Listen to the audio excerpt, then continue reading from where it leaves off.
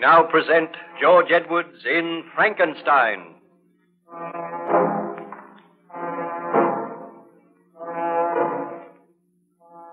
Baron Frankenstein passed away the tedious days on the good ship Voyager by relating his tragic experiences to Captain Walton. The Voyager was icebound somewhere near the North Pole, and day after day a howling blizzard raged. Captain Walton became worried, and the ice pack grew higher. He confided his worry to Baron Frankenstein.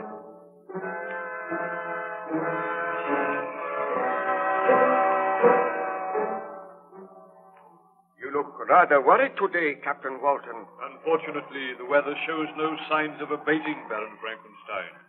Have any of your men seen any trace of the monster? Has he attempted to visit the ship again? No one has seen any trace of it. Let us hope it has perished out there in the blizzard. I hope so, but I very much doubt it. Do you feel inclined to tell me some more of your story? Well, I have told you how the child William was murdered, and on examining the body, I formed the conclusion that the murder had been committed by the monster. I dashed back into the room where my wife and the burgomaster were waiting with Justine, and I told them that I was in reality responsible for the murder of William. They looked at me in some amazement. Victor, what are you saying? It is true, Elizabeth. The monster killed William, and I created the monster. He has done this for revenge because I refused to grant his request. Do you not agree with me that Justine was guilty of the murder? I swear that I am not guilty. You can release Justine. She is innocent.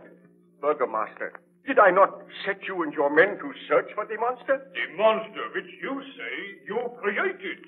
A likely story, Baron Frankenstein. Understand, Burgomaster, that people do not doubt my word. I say that Justine is not guilty of this murder.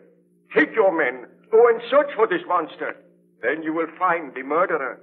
Had you examined the body closely, you would have seen the marks on the throat. I am sorry if I have given you offense, Baron Frankenstein.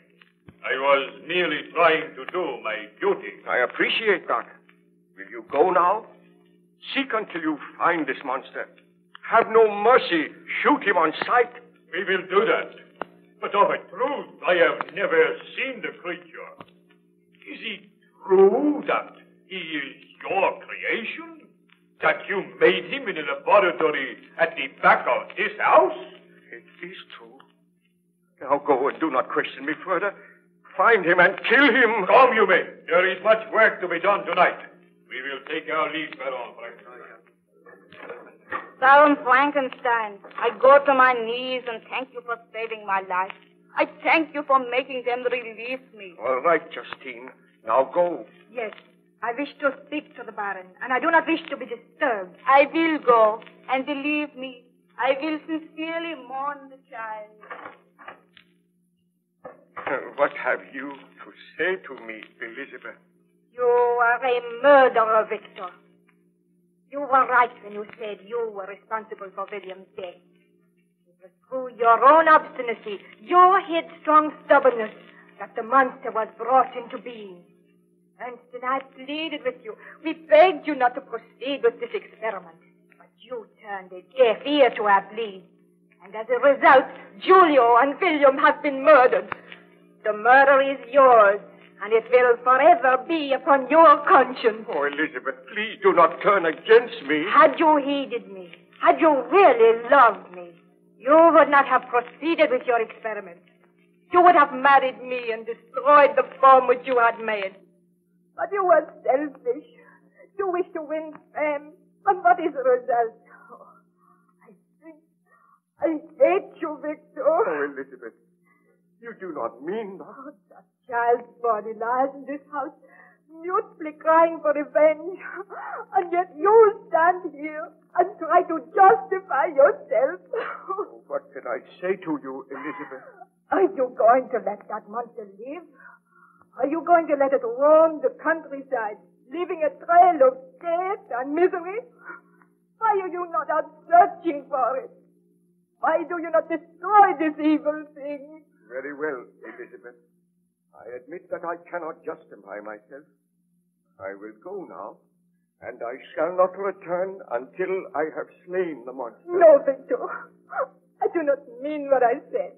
If you go out there, the monster may kill you. You have shown me my duty very plainly, Elizabeth.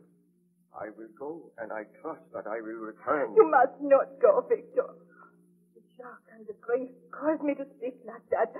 I do not hate you. I love you, and I want you to stay here. It is because of my love for you. I want to repair the great sin which I have committed. You cannot go. Remember, Ernest Craval is coming tomorrow. Tell him what has happened, and do not fear for me. Did you succeed in finding the monster, Baron Frankenstein? Well, I wandered out into the night. I walked through the woods. I traveled for miles until I was footsore and weary. But still I saw no trace of the being which I had created. And then, just as dawn was breaking, I came to a little clearing at the side of the woods. I looked around curiously, and then eventually I heard a woman sobbing. I hurried in the direction of the sound, and as I came through the woods, I saw a pleasant cottage. Outside the cottage, a woman was kneeling beside the body of a man. She was weeping bitterly.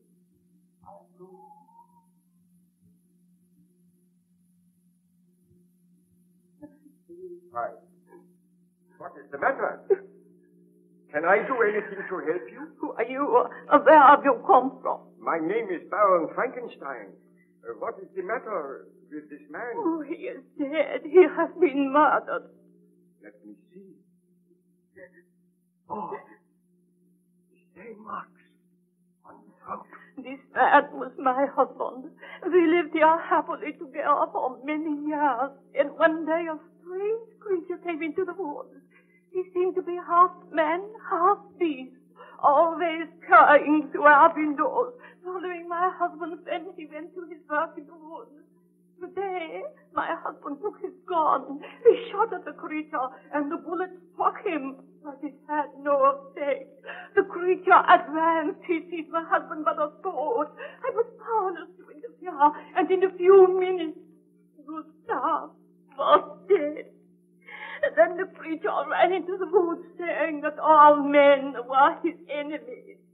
Leaving a trail of death and misery. Oh, will you help me, sir? What can I do? I am so afraid. We will take your husband's body into the house. I will return to town, and you shall come with me. It is not safe for you here. And what is this strange creature? Where did he come from? He terrifies me. Will help me to carry your husband's body. Now, gently now. Bring it in here. Come on, this way. There. We shall lay it on the couch. What can I do? Oh, Gustav, my husband. Take comfort. Although there is little I can say. Oh, listen. The monster approaches. Oh, we are not safe. We shall be killed. Greetings, Frankenstein. I thought that you would follow me. I have followed you so that I may kill you. This time I have a gun. You cannot kill me. We shall see. I am wounded, Frankenstein, but I will not die. You are the second man who has tried to kill me today, the second man who has wounded me, who has taught me the meaning of physical pain. Let this woman be gone. We have much to say to each other. I will go. This creature is a devil. He cannot die. Poor woman. Why did you kill her husband? Because he was my enemy. All men are my enemies. And I take that gun from you, Frankenstein. You devil! You are so strong. Now we can talk. This woman will not return. She will run to the town for aid. I am the most wretched being on this earth. You are my creator, Frankenstein, and yet you despise and spurn me. You gave me life, a life that is filled with misery and wretchedness. You gave me this hideous form which turns all men against me. Do you expect me to love all men? Why did you kill the child? Why did you kill this poor peasant? Because he strove to kill me. Have I not the right to defend myself? Why do men strive to kill me? Why do they shudder when I appear? Is that not your fault, Frankenstein? Have I not suffered enough? Do you not think I have been punished? Everywhere I go, I seek bliss and happiness, but I am excluded because I am a hideous monster. Misery made me a fiend, but it is in your power to make me happy. Then there will be no further deaths, no further misery. When first you brought me to life, I was a poor, helpless, miserable wretch. I knew and could distinguish nothing, but I could feel pain, and I spent my days in weeping and misery. I will remember one day when I was oppressed with the cold. I was wandering in the woods. I found a fire which had been left by some beggars. I was overcome with delight at the warmth I experienced. I thrust my hand into the embers. I quickly drew it out again with a cry of pain. Thus did I learn the meaning of physical pain. But I have had greater suffering than that, Frankenstein. Wandering in loneliness. And yet you could give me happiness. I watched this couple whom you call peasants. They were happy. They loved each other. A love which I could never know. I wished to be friendly with them, but they fled from me, viewed me with hatred and loathing. The man strove to kill me. Then he died. Tell me, foul monster, why did you slay the child, William? Because he meant something to you. Because I wanted you to suffer as I have suffered. And I swear this, Frankenstein, if you do not give me a mate, then you shall have no mate. I shall slay your wife. You dare to threaten to kill my wife? I swear that unless you start work very soon, unless you commence to create another creature, then your wife shall die. What happened, Baron Frankenstein?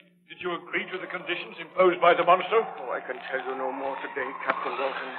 The memory of those horrors is still too fresh upon my mind. Return later, and I will continue with my story.